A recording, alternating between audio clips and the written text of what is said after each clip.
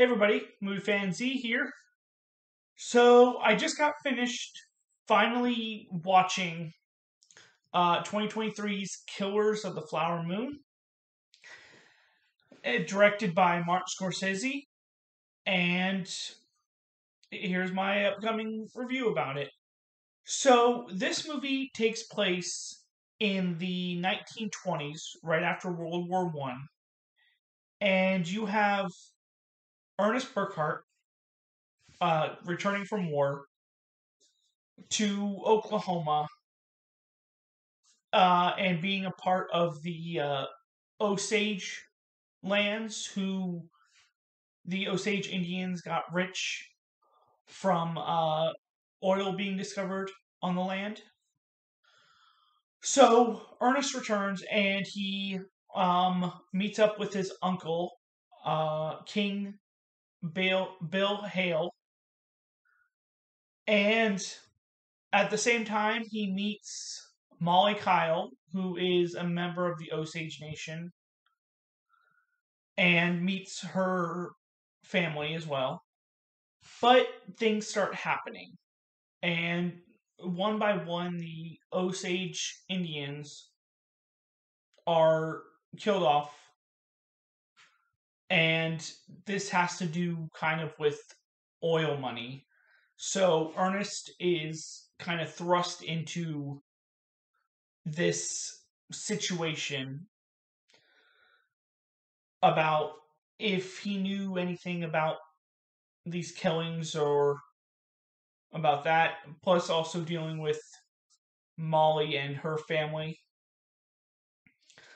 So as far as the cast goes, and also after a while these killings attract the attention of the FBI, who send in a former Texas Ranger to try to solve this mystery. So, like I said, the main cast is as follows: you have Leonardo Dicaprio's Ernest Burkhart, you have Lily Gladstone as Molly Kyle, and who gets married to Ernest and becomes Molly Burkhart. You have Robert De Niro as Bill Hale, otherwise known as King Hale. And you have Jesse Plemons as Tom White, the former Texas Ranger. I also did forget to mention that Bill Hale is like a favorite among the Osage because he helps build them schools and hospitals and just is the main figure in the community. So let's get to what I thought of this movie. This is a very good movie. It's not perfect, but it's a very good movie. On the positive side, it has a great score. It has a great look to it, both in terms of costumes, but also the cinematography.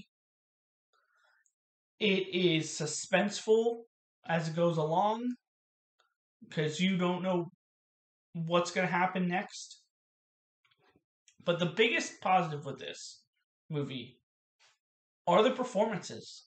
I feel like you have solid performances from both Robert De Niro and Leonardo DiCaprio, but the standout here is Lily Gladstone as Molly Kyle.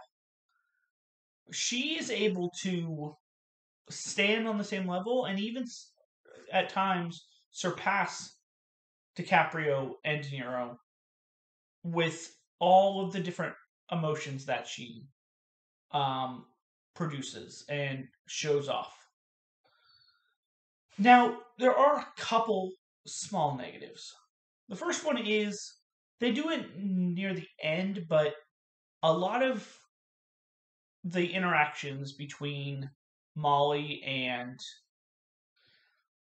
other Osage Indians, or even Ernest, is spoken in Osage. But they don't have captions, so you don't understand what they're actually saying. And you get that captions at the end a little bit, but I wish they showed more of those captions. But the biggest issue with this movie that I had is the runtime. It is a 3.5 hour movie, and it took me 2 sittings to get through.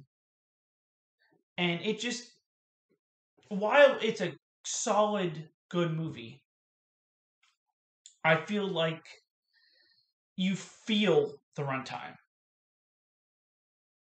Like, it could have, the thing is, it could have been shortened by 30 or 40 minutes and still produced the quality movie that it is. But those are my only nitpicks.